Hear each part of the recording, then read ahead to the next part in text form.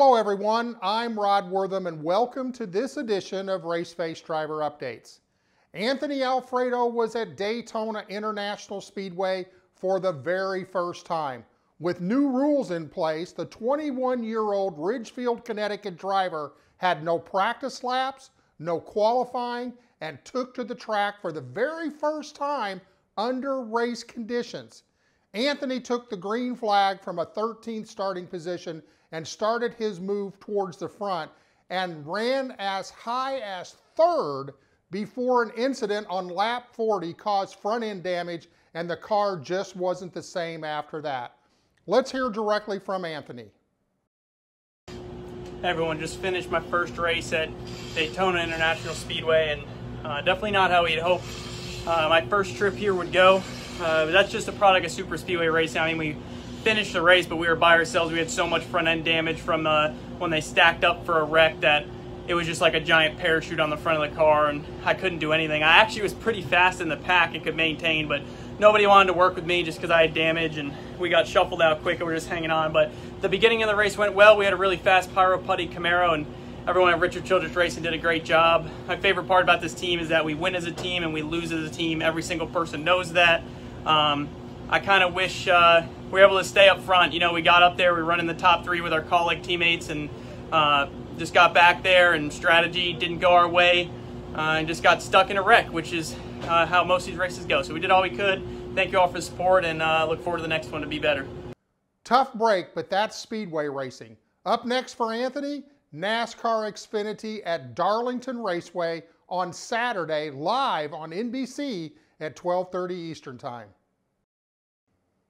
Jesse Love visited Worldwide Technology Raceway in Madison, Illinois for the very first time for the ARCA Menards Series Showdown. Jesse took to the mile-and-a-quarter oval with only 10 laps of practice, no qualifying, and had to start from the 17th starting position. The Menlo Park, California driver showed a great deal of patience throughout the race and brought home a 5th place finish. Up next for Jesse, back to the dirt for some POWRi and Wing Sprint car races before heading to All-American Speedway on October 10th for his next ARCA start. Connor Mosack turned in another top 10 finish in 8th at Virginia's Langley Speedway in round 7 of the Cars Tour, a 125-lap event driving the number 88 for Junior Motorsports. Connor started the race 19th due to a slight bobble in turn 2 during qualifying. However, he patiently raced his way forward, trying to conserve his tires for a late race charge. Connor ran as high as 7th before the car's handling started to go away and eventually finished 8th. Connor still sets 3rd in points heading into Carteret County Speedway on September the 12th. However, up next for Connor is this weekend at Hickory Motor Speedway for the Bobby Isaac Memorial on Saturday. Grant Thompson competed in twin 75-lap features at Five Flags Speedway in the Augie Grill number 112 Pro Late Model. Grant started P7th in the first race and brought home a 4th place finish against a strong field of 21 cars. In race 2, Grant started 6th, moved up to 4th by lap 10, and stayed there for the next 65 laps, bringing home another 4th place finish. Let's get a quick race recap direct from the driver. Hi race fans, Grant Thompson here. This past Friday we just had the twin 75-lap Pro Late Model race. And going into this race I felt like I had a pretty good shot at getting a top 5 finish. So, you know, going into the first race, I thought we'd have a pretty good qualifying spot, and we went out there, and I didn't qualify the best, but I feel like I could have done a little bit better. And we ended up starting P7, which wasn't too bad, and we took the green, and the outside lane just didn't go, and I got a really good start, and the bottom lane just kept going, and I ended up going from like 7th to 4th in one corner, so that was really good for us.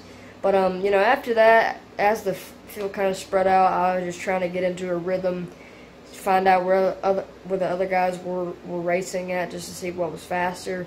And I ended up getting a 4th place finish, which is really good. And then going into the second race, I believe I started P6, so on the outside lane, just to see what I could do on the outside. And we took the green, and the car in front of me missed a shift, and we ended up having another restart. So when we took the green again, I fell back to about 7th, and then they had a big wreck on the back straightaway, and luckily I was able to get through that. But in both races, we ended up coming home with a 4th place finish, so top 5 was my goal for that. And you know, I can't do everything. I can't do anything without Augie Grill or PFC Brakes, AR Bodies, Grand American Race Cars, WCI Parts.com, and Roger and Bobby Russo. Just thank them for everything they do, and hopefully I will see you at the next Pensacola race. Nice job, young man. Up next for Grant, championship weekend for the Pro Trucks at Five Flags Speedway on September the 12th. Caden Honeycutt pulled double duty this weekend in his dirt mod and dirt late model. On Friday night, Caden finished 3rd at Heart of Texas Speedway in his dirt mod. Then on Saturday night at Big O Texas Speedway in his sport modified, he qualified in 8th and parked it in victory lane. In his dirt late model, he dominated. He sat on the pole, won his heat race, and brought home the victory in the A main. Let's hear from Caden. Wow, just wow right now. I'm so proud of everybody that worked hard today. We won the sport mod race and we won the late model race tonight at Big O Speedway, and I'm just so thankful for everything. We won both races, and I've never accomplished something like this before, and it's just absolutely mind-blowing. And we worked very hard tonight, and you know, Friday we finished 3rd in the limited, also Waco, and we kind of struggled. We didn't really like what we had, so we went back and made sure everything was right, and we came back and won both races tonight in a really thrilling finish, 3-wide finish. So next weekend we're gonna be back in the late model at RPM on Sunday. So I'm gonna make y'all some videos, make sure everything y'all up to date and everything, and we'll see you guys here in a couple days.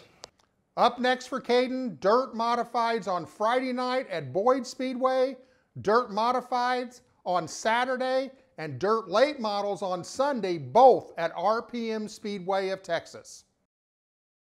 Sam Butler was at Hickory Motor Speedway for twin 40-lap features. In race number 1, he started 3rd and moved into 2nd, but there were not enough laps for him to run down race winner Josh Berry. On to race number 2. Sam started 8th due to the invert, and he was patiently moving through the field to 3rd and was battling the 98 car for 2nd, running side by side for several laps before connecting in turn 2, spinning Sam out. He was able to keep the car from hitting the wall, and others did a great job of not hitting him. Sam made a quick visit to the pits and had to restart in 19th with only 10 laps remaining, but drove up to a 10th place finish. Up next for Sam, this weekend, the Bobby Isaac Memorial at Hickory Motor Speedway. Haley Constance was at Deming Speedway with her 600R Microsprint. Haley qualified 3rd overall, was 3rd in her heat race, and finished 5th in the A main. Haley also made the trip to Evergreen Speedway for a Junior Hornet race, where she finished 2nd. Up next for Haley, Junior Late Models at Hermiston Raceway on September the 6th. Here at Raceface, we would also like to congratulate Sheldon Creed on his NASCAR Truck Series win at Gateway over the weekend. And a big shout out to Sam Mayer for coming home in 4th. That's it for this week's Raceface Driver Updates. And remember, if you've missed any of our shows, you can get caught up at raceface.tv on demand. Don't forget to follow us on social media. Make sure to check out Speed Zone Race Store for the latest in apparel from all of your favorite Raceface drivers. As always, we encourage you to support local racing in your communities. We'll be back next week with more from your favorite Raceface drivers. So go out there, have a great race week. I'm Rod Wortham. Thanks for watching.